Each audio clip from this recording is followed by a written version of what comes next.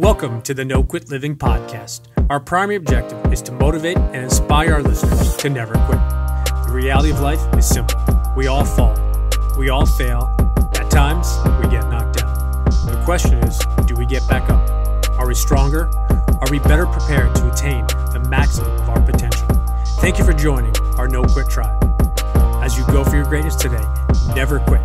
And remember, we rise by lifting others up.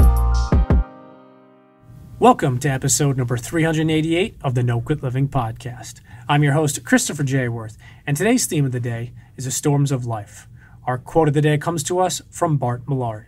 The storms of life make you either better or bitter.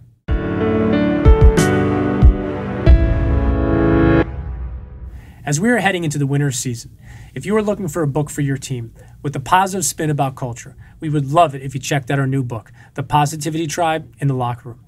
You can head on over to Amazon or wherever else you get your books. If you're looking for any more information, you can head on over to thepositivitytribe.com. It is an honor to welcome back today's guest for her second appearance on our show. I've really enjoyed getting to connect with Eric Wood, and I'm honored to be able to call him a friend. I hope you enjoy today's episode. Eric, I'd like to welcome you back to the No Quit Living podcast. Chris, it's an honor, brother. I had a ton of fun on the last one. Excited this one's on video. Excited to see you developing this and continuing to grow it. I appreciate it. We talked last time, but we've obviously both had very similar guests on the show, which is kind of cool. I've gone back and listened to a bunch of yours, and I think in the past maybe 3 or 4 weeks, if not more, you've had Alan Stein Jr. on, and he was one of the, I think, first 15 or 20 on mine, and I love his Kobe story. I've actually shared it probably with 20 or 30 of the college sports teams I'm working with, and I think everybody just they're always enamored by the simplicity of that story he shares. Yeah, no doubt about it. It's amazing how many Kobe stories are circulating now that he's passed, and I say that in a good way. You know, he was a guy that he lived in the spotlight, but so much what he did was out of the spotlight and not necessarily talked about. And once he passed, people just felt the need to honor him and his work ethic and what he did that was never, as Alan Stein would say, was unseen. And so to honor him, so many have shared those stories, and it's remarkable what type of effort that guy put in on a daily basis. You know, it's neat that you just said that, because I was having a conversation with a friend of mine that goes to the same gym that I go to, and he's a big Kobe guy, and we just started talking about social media and how everybody is sharing everything and how everybody puts their workouts, and I'm guilty of that as well. And I do it more from the accountability perspective from myself. But he was saying to me, he said, if Kobe was alive today and playing today, he said, you know, he'd probably have an Instagram account or something for Nike and his camps and the charities that he does. But he said, I don't think he'd post a single picture or post of, hey, just got finished with my 3 a.m. workout. Because to your point, he's doing it all in the unseen hours. And that's what I love about Alan's story that is shared. I also don't think he would want anyone knowing his routine to be able to imitate it as well. And it may have worked to his advantage if people did try to imitate him, because they would have run themselves into the ground trying to keep up with him as an absolute machine of human being with his work ethic. I say that in a complimentary way. Just the way that he worked likely would have driven so many into the ground. And so, but you're right. I don't think you would have seen Kobe's workouts. It would have looked like a number of professional athletes' social media accounts nowadays, where you don't see the workouts, you see ads, you see some family stuff, you'll see some wife or kids honoring posts, maybe some specific branded pre-game stuff that's professionally made, that's put out through a social media team so they don't have to deal with it. But I think you're spot on there. So jumping into this episode, on your last appearance, you said something that I want to dissect real quick. You said in life, people are either in a storm, coming out of a storm, or heading into a storm. Could you touch on that for a second? Yeah, that's one of my favorite quotes I heard it first from a buddy of mine, Chris Morgan, who runs UVL FCA, the second biggest FCA group, Fellowship of Christian Athletes group in the country. Over 300 student athletes at the University of Louisville come per week to hear the messaging. And they may come for the Chick-fil-A sandwiches, but they get to hear the word, an inspirational message each week. And so I originally heard it from Chris. And each of us in life, it's important to understand that we all have storms in life. That can help you be compassionate with others. You have no idea what someone's going through. But if you're in that easy stretch of life, that stretch of life where everything seems to be going smoothly, just understand that there will be storms in life that are coming. And by storms, I mean adversity. And it could look as extreme as a death of a family member. It could be as small as someone cutting you off in traffic that puts you in some type of rage. These storms, whether big or small, are inevitable in life. And that's where having a foundation to be able to withstand these storms is so important. I'm a man of faith.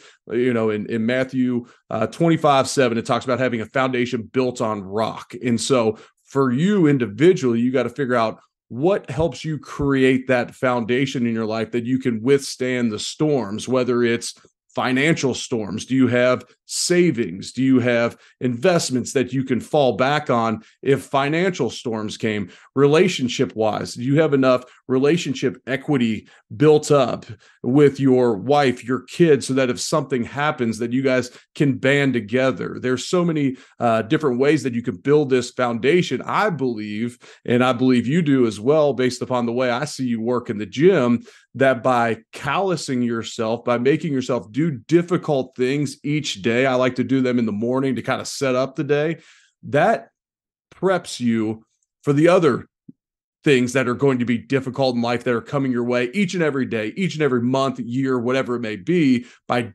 pushing through adversity, by proving it to yourself, that's another way you could build that foundation of rock. I love that. And I think it's, in some ways it's cliche, but going to what you said about the gym, I try to make my most difficult time of the day something that I can control, which is getting after it really early in the morning. And obviously we can't control the next 5, 10, 12 hours down the road. But in my mind, I set myself up for my day by getting after it and callousing my muscles and my hands and all those things that I can control. And I think it's important that we try to do those type of things. And obviously some people are afternoon gym people or evening gym people. It also depends on where you are in that phase of life. But for me, I always try to get through that hardest point. It doesn't mean that the rest of the day is going to be just snap your fingers and it's perfect. But I've found that when I'm done with a really difficult workout, not only do I feel better, but it's almost like I go throughout the rest of my day, even when I encounter those challenges or obstacles, and I do it with more, I guess, confidence per se.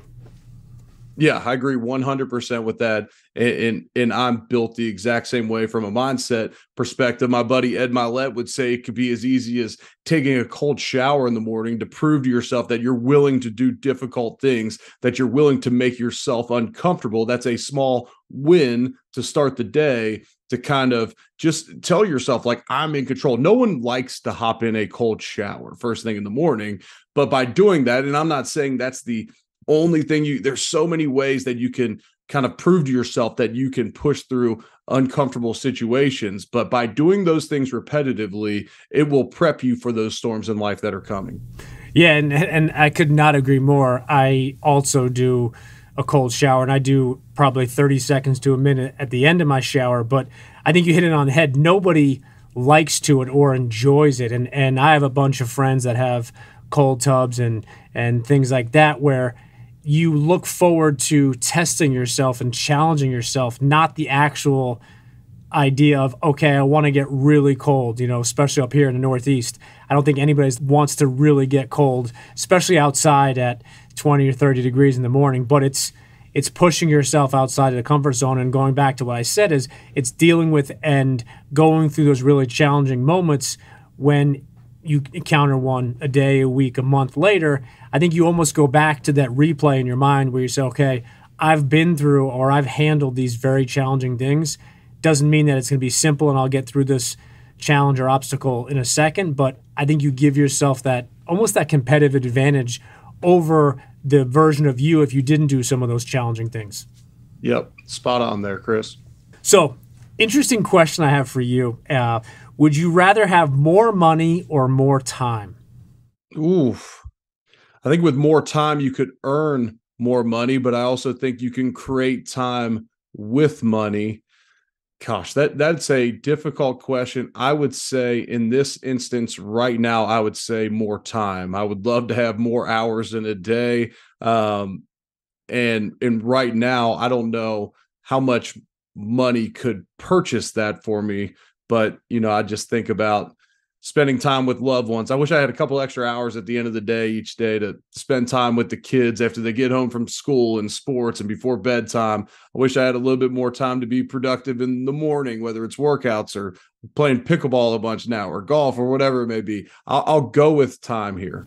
I'm pretty sure I knew you were going to say that, but I think it's a really interesting question because your first response was almost like it's both sides of the coin, because with more money, you can provide more things for yourself, for others. You can do charitable things. With more time, you can obviously spend more time with loved ones and do those things as well. But you can also earn more money with more time. But you, like you said, the one caveat to that is you can't earn more time with more money. And I just spoke at a large event last week, and people were talking about the idea of making time versus finding time. And I jokingly, said to someone or to the audience, I said, if anybody has an app that you can show me where you can find more time, please let me know. And then obviously nobody did.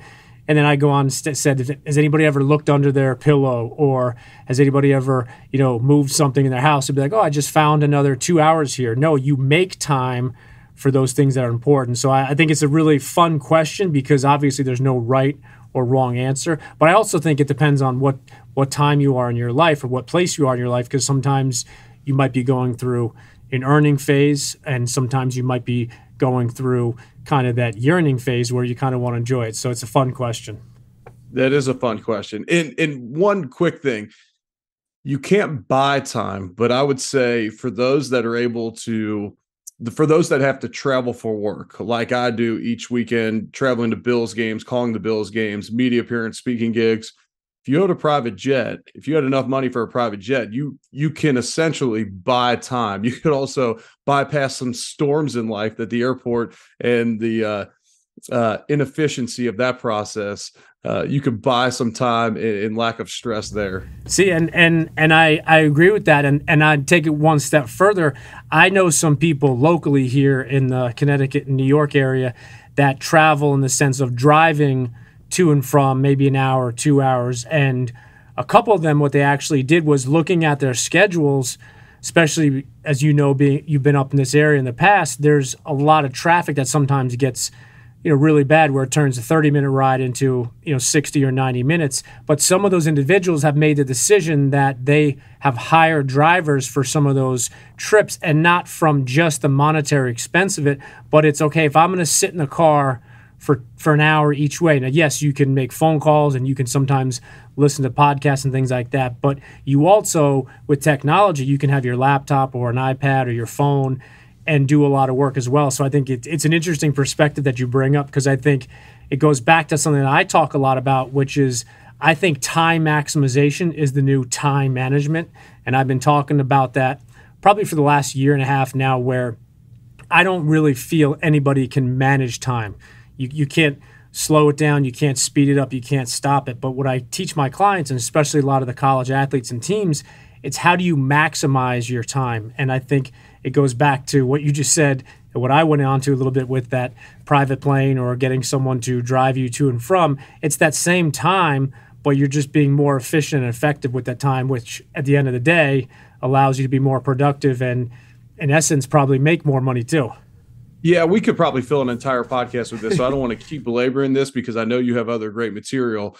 But when I travel for Bills games, I save a lot of the preparation for that travel time on airplanes at the airport, so that I'm not sacrificing time with my family, friends, other business ventures that I have going, my podcast, my book. I'm not sacrificing that time yes, there's inevitable prep that's going to happen throughout the week, but I'm saving a lot of that for my travel time to the Bills games, understanding that I may get delayed and all of a sudden, hey, that's just extra prep time. And that's a mindset thing for me, which can help tremendously. And I'm with you, that time maximization. And look, as a former pro athlete, our schedules were built for us our entire lives. You work with college teams, you work with college athletes, pro athletes. You understand that these guys operate mainly off a schedule that's dictated for you. Well, you transition out of sport, and if you're not hopping into a normal 9 to 5, then you have to manage that time for yourself. And this has been a constant learning process for me over these last 5 years, and being able to, another thing for those out there that can afford, let's say, an administrative assistant. Well, initially it costs you, it's likely going to take you more time to say, hey, I need you to book this flight for me. I want you to look for the cheapest flight because I'm from the west side of Cincinnati and I don't care how much money I am. I'm not trying to waste money. I also prefer a window seat if it's like a morning flight, maybe late night, but otherwise I want an aisle. I like to rest on the window, but if I'm going to be awake, I'd prefer the aisle. So all those things take time, but then in the end, you're going to save yourself a bunch of time. So there's things you can invest time in that then later saves you time down the road. I love that. And to your point, we probably could fill up two podcasts. I posted something this morning on social media, and I actually tagged you in it. I wanted to get your perspective, but some of the most successful people in all walks of life and champions fail. And a lot of them fail more often than others. And I wanted to just get your perspective on failure and how some of the most successful people also fail quite a bit. Yeah, and the reason for that is on that journey to success, there's going to be peaks and valleys, but it's often going to end in a peak. At your final destination, you're going to be sitting at a point that you can be proud of, but you have to be willing to fail along the way. You have to be willing to take risks. Like, if you're financially in a good position, if you want to get to a next position, it's likely going to take a certain amount of risk investing. If you want to get to a different position within your company, it's going to take some risk to put yourself out there and get to that position. But being willing to fail in those moments, to be willing to go out on an NFL football field and expose yourself to the world and possibly fail, possibly give up a sack to where you get booed in front of 70-some thousand people in a stadium, that's a risk you're going to have to be willing to take. And I truly do believe that the most successful people in life are willing to fail. And Sean McDermott would say something to us. I had Sean McDermott, the head coach of the Buffalo Bills. I had him for my final year with the Bills. And he said, look, we're going to lose games this year. Yes, we would love to match the 1972 Dolphins and go undefeated, but we're likely going to lose games this year. But we only truly lose if we don't learn. So we either win or we learn. And that's a great mindset to take to anything in life. Okay, I didn't complete that sales call. I didn't get the sale. Okay, why didn't I? Was I unprepared? Was my communication off? Was my delivery off? What was it that made me fail in this instance? Okay, now I'm learning. Now I'm going to win down the road. And those that don't go in the tank after a loss, after a failure, those are the ones that are going to continue to learn along the way. And I was told this recently too, because I felt like, wouldn't necessarily say I've had many things that were failures since my career ended, but I've tried many things. And I was told it's okay to quit things. It's okay, because our whole life, especially if you've been in sports, you've been taught never quit, never throw in the towel. Well, sometimes in life, quitting things can provide freedom, can provide more time for you to devote that to things that you are truly passionate about. So being willing to fail, being willing to try things, and then understanding, okay, that was a failure. What can I learn from it? Okay, this doesn't serve me anymore. I'm going to quit. I'm going to quit it. I'm going to say no. And then I'm going to grow from this experience. I love that. And in regards to quitting or failure, I think you only quit or fail is if you don't try at all. And I love how you said, the quitting perspective, because I've been a guest on many shows myself, and a lot of hosts have asked me, because of the company No Quit Living, Chris, do you really believe that you never quit ever? And yes, I have a tough mentality and persistence and perseverance. But to your point, it's to me, it's only quitting or failing if you just never try. It doesn't mean that no matter what, you just continue to try. And whether it's financially, all right, so now you're, divorced and bankrupt and you have no more employees. Like, obviously there's a point where you have to make pivots and things, but it's all about how you learn from that. And I think for me, the idea of reflection is something that my personal coach, Brian Kane, really opened my eyes up in regards to reflecting on those losses or those shortcomings, but also reflecting on your wins and your successes as well. And I think that's something that people miss when it comes with the idea of reflection, where they think that you only reflect on areas you fall short or losses. And yes, those are the ones where you can, in essence, learn the most. But for me, being in my position, in my field, what I do, I try to also look back on what went well so I can replicate those things and I can duplicate some of the successes. So I think in reflection, there's both the tweaks, but also trying to repeat the successes. Yeah, I think it's extremely important to have time of reflection, because we can very quickly beat ourselves up on the things we didn't do well and forget about the countless things that were getting us to where we wanted to get to on our journey. And correct me if I'm wrong, but when you say no quit living is a mindset. It's a mentality you live with. A no quit living is, I have this goal. This is the vision I have for my life, for my career. Well, there's things I may have to quit to get there. I may need to quit smoking to get to my health goal. And you wouldn't say, hey, it's no quit living, you can't quit. No, there's things you do have to quit along your journey to get you to where you want to get to. No quit living means I'm going to strive all I can to be the best for me, the best husband, the best father, be successful financially so I can be generous. I want to be extremely philanthropic. I want to be in a great emotional space, spiritual space. Okay. I may have to quit some things to get to that ideal version of myself, but no quit living means I'm not going to stop striving for that ideal spot. Yeah, and I couldn't have said that better. And it's also not, perfect living, nothing but perfection. Is to get to those levels of success, you have to fail, and it's about being consistent, not perfect, which leads me into something that I actually wanted to discuss from your book, which is obviously behind your shoulder. But if you guys have not read Eric's book, definitely grab a copy. Tackle What's Next. Obviously, we spoke about this when you were on the podcast the first time. It's a fantastic book. So even if you're not into sports, you may think, oh, it's just a sports book. Definitely not. It's a book for anybody and everybody that's looking to make those adjustments in their life. But going back to the consistency piece, in your book, you have a section that's titled Consistency Comes from Preparation. And then you shared an amazing statistic about Tiger Woods from the years 2002 to 2005.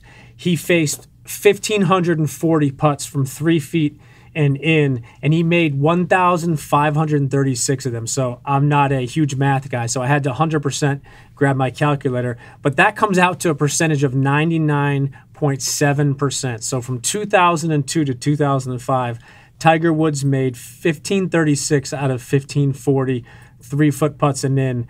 Would love for you to just touch on the importance of both consistency and preparation.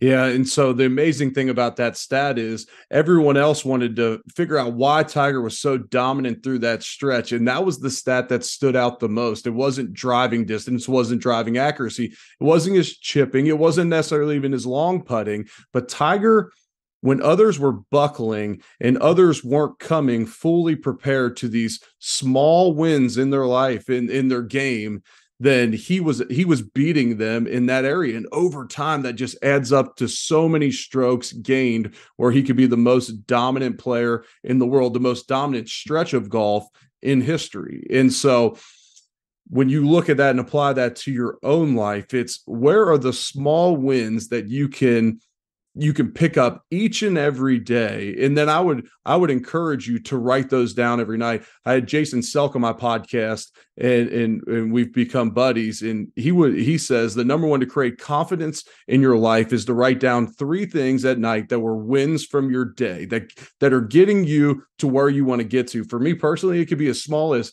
hey, I dropped off the kids at school this morning. That was time intentionally spent with my kids where I'm trying to be an intentional leader of our house, intentional relationship with my kids. It could be as small as that. But what we do is we lay our head on the pillow at night and we think about that one thing we screwed up on that day and think the entire day was a waste. And so stacking wins can be so valuable in your own life, and it becomes so much easier to stack those wins when you come prepared for it. And so in the book, I talk about my morning drink, which is super nasty, but it's a bunch of supplements and spices and whatnot that have been recommendations from nutritionists, from brain doctors to kind of start your day off the right way. Well, I put all those powders in there the night before because it comes very easy to pour water in, shake it up, and drink it. If I had to concoct those every single morning, I might not do it in that moment. I might not be in the proper mindset. Probably similar to you. My workout clothes are laid out. That becomes a non-negotiable. When I walk into my closet in the morning, my clothes are laid out. That's my outfit. We're getting a workout in, plain and simple. And there's so many ways that you can set yourself up for success by being prepared the night before, being prepared for the moment, and then you can take advantage of those 3-foot putts in your life that ultimately will make you the most dominant version of yourself. I love that. And I take it one step further where I actually take my gym clothes and my sneakers I'm going to wear and I put them on top of my dresser. So there's no excuse. There's no reason why, well, I'm not sure what I'm going to wear. It's just, and I get up early. So a lot of times I'm just doing it in the dark. Staying with the golf idea, have you heard of Ben Crane's 3 reflection questions that he uses? No, I haven't. So I have Ben Crane's a golfer, and one of my past guests shared this with me, and I went and did some research. But after every round of golf that Ben Crane plays, whether it's practice or in a tournament, he asks himself 3 reflection questions. First question is, what did I do well? Second question is, what did I learn? And the third question is, what am I going to do about what I learned? And I first heard these, and I remember trying to think, the way my brain goes is, all right, what's the most important one? And it's like, all right, the first one, then the second one, then it's the third one. But they're all really important. But what I love about Ben's 3 reflection questions, going back to something similar that you said, is he focuses on the first question is, what did I do well? Because as athletes or people in general, our first inclination is to look for the areas we fell short or we didn't win or we lost. And yes, it's important to reflect on those as well, but it's super important to also look at the things that went well. So I wanted to share that with you. And then I'm sure you've heard of the 5-to-1 ratio, which I absolutely love, which is for every 1 negative comment or remark, you need to have 5 positive comments or remarks to counterbalance it. And when I first heard that statistic, I was like, I didn't really understand it. But then as a former athlete and coach myself, you know that if you go through a practice and a coach gives you 2 or 3 really good comments, but a coach gives you 1 negative comment, that's the first thing you're thinking about, even though the ratio is 3-to-1. So I think it goes back to something you said earlier, the importance and the value of looking at and looking for those wins also, not just only focusing on the losses. Yeah, and I'll say this. If you're a leader out there and you lead or coach individuals that are from the generation that grew up with social media, they're finding those likes, they're finding those affirmations likely on social media. And so if you come in as a leader and you don't hit that 5-to-1 ratio, they're likely going to shut down on you. I experienced this myself, and I'm not saying I was so old when I was a captain of the Bills and the guy, there wasn't that big of an age gap, but there wasn't social media till I was in college, and really not even mainstream until I was already in the NFL. And so these guys that were coming in the league that had it all through high school and their social media blew up through college recruiting, all of a sudden you have this guy who truly cares about them as a captain of the team. But yes, I'm hard on them because I care about them. I want them to be the best player they could be. I want to win a Super Bowl. Well, immediately I saw these guys as time went on in different draft classes came in, shut down on me a little bit more until I realized the old quote of people don't care how much you know until they know how much you care. Well, you have got to speak their language nowadays, and you've got to give them compliments. To come in and just bark orders at them and break them down, that's not this generation. That's no knock on this generation. We created this generation, but they're getting those likes, and so they'll go back to the spot that gives them that 5-to-1 ratio. I totally agree with that. And I also think it's not just what you say, it's also how you say it. And I think sometimes delivering the right message the wrong way is the same thing as delivering the wrong message. So I think there's so much in that. I want to switch to what we call our hot seat questions. And obviously you were a guest in the past. You had the version 1.0. So now we have the version 2.0, and you're actually the first guinea pig. So again, same rules is you just spit out the first thing that comes to mind. And I'm a little nervous about this because I'm a preparation guy. So I came prepared the last time. I'm interested to see where you go with this. And plus, now we're on video. And so the editing process is not as friendly as I've come to realize with my own podcast. All right. If you could pick any one superpower to have, what would you pick? The ability to fly. That's mine as well. Take safety out of it. If you could pick any one animal to have as a pet, what should you pick? I would take a lion. I mean, those videos of like the people that become friendly with lions, which I don't even understand how that happens unless maybe it was a thing from when they were a baby and maybe they couldn't harm you. But I think that'd be pretty cool. We are literally 2 for 2. So who is your celebrity crush, or who was your celebrity crush growing up? So this is a funny story. Well, I would say growing up, it was like the traditional, like Britney Spears. She was big when I was maybe like in 8th grade. So probably her. Growing up, she's kind of gone off the deep end now. But me and my wife had a lesson on celebrity crushes, and so mine was Carrie Underwood. Well, I sent her a picture from a Super Bowl party where Carrie and I were both doing an appearance for a company, and I sent her a picture of the two of us, very innocent, and said, "Hey, babe, you would love her. Carrie's great." And Leslie responded back, "You don't meet your celebrity crush. You also don't text your wife that she's great." And so we don't necessarily participate in that anymore. Yeah, I would say that of what I know about you, that was probably not your smartest move on that one. Right. No doubt about it. But hey, that was a failure, but I learned. No, I was just about to say you definitely learned. It was probably a tough lesson for the next week or two. But favorite sound or noise? The sound that gets played on my phone the most would be the white noise, because when I'm sleeping, I got to have some type of white noise. And so that's the one that I play the most. The sound that I like the most is probably the sound of just a flush drive with the new TaylorMade Stealth driver if it's coming off my club face. Well, you haven't seen me play because I don't ever get that sound. Cold plunge or sauna? I am a sauna then cold plunge guy, but if I had to choose one or the other, I would go sauna. I have an infrared sauna at my house, and this is not a plug. I don't own any part of the company, but Sauna Space is a company, and I had the owner of the company on my podcast, and my mom had a stroke, and I asked a guy that's super into health and wellness and really forward thinking what could help the best, and he recommended this infrared sauna. So I have one at the house, and I often joke that besides my family, if I could take one thing with me if we had a fire, it'd be that sauna. That is awesome. Favorite ice cream flavor? Black raspberry chip from Grater's, which originated in Cincinnati, where I'm from. I found the first thing that we definitely did not agree on. If you could pick one person, one famous person to play you in a movie, who would you pick? I mean, based upon looks, I've heard Will Ferrell, Seth Rogen, kind of the curly-haired, fair skin type. But maybe Jack Harlow now. That is awesome. If you could have dinner with any one president, dead or alive, who would you pick? I'll say George W. Bush. We're both members at the same country club, and I've never met him. I'd love to spend a little time with W.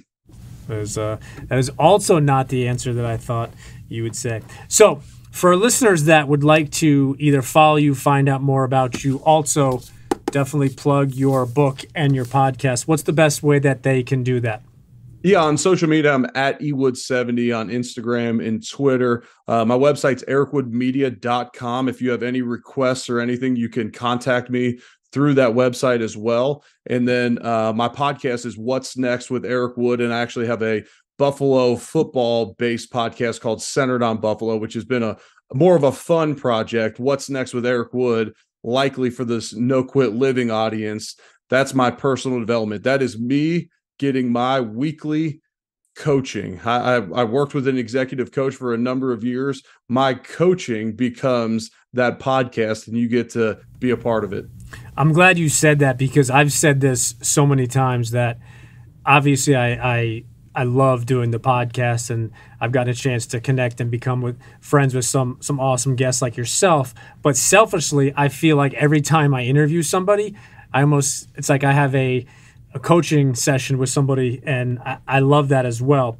So before we flip to the last question, I want to ask you if there's something that I should have asked you that I didn't ask you.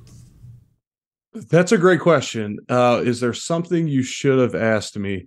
I don't believe so. I think we got most of it covered between the two there. I'm trying to think of something off the top of my head, and it's not truly coming to me. Sometimes I'll ask people, "Hey, what are you learning lately? What's God teaching you lately?" And for me, 2022 and 2023 have been my same, like John Gordon, one word has been declutter. And that's physical space. Live in a more simplified physical space, emotionally, mentally, career-wise. I know I said I added a new podcast, but try and figure out, okay, as time goes on, it's okay to quit some things, to eliminate some things so you can get more singularly focused on what's most important to your life. Decluttering could be relationships that just don't serve you anymore.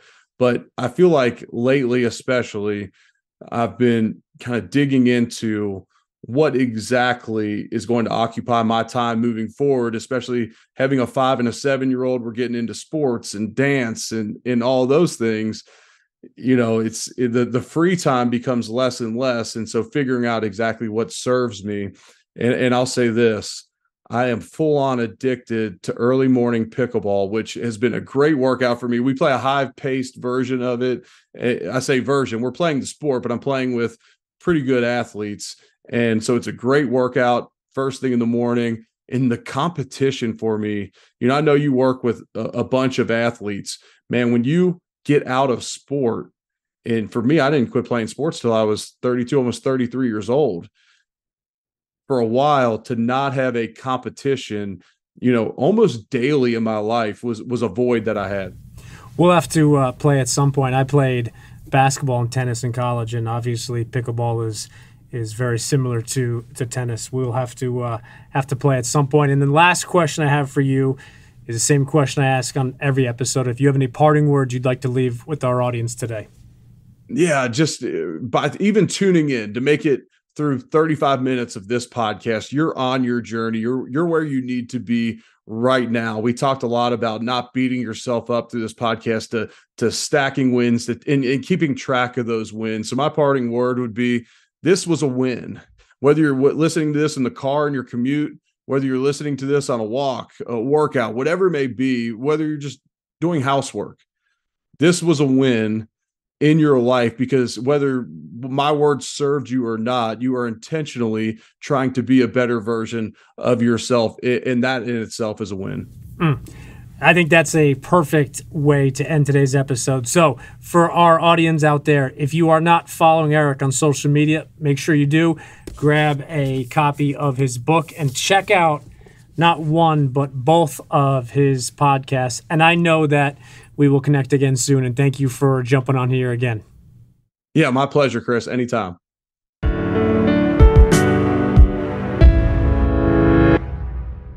Thank you for listening to episode number 388. I really enjoyed reconnecting with Eric, and I hope you took a bunch from what he shared with us today. Whether it was a Kobe story, mindset, the storms of life, we touched on numerous topics. I would definitely recommend that you follow Eric on social media. And if you're looking for a new read, you can check out his new book, Tackle What's Next. In his parting words, Eric encouraged you that by listening to this podcast today, it was a win, and you were intentionally trying to become a better version of yourself. I would like to echo those exact same words. By investing in yourself, you are putting in the work, and I commend you for doing so. Now keep going and continue to invest in yourself daily. And remember, we rise by lifting others up. And lastly, to our listeners, thank you. We truly appreciate your time, and we hope our episodes inspire you to keep on attacking life and never giving up. To quote Dr. Norman Vincent Peale, it's always too early to quit.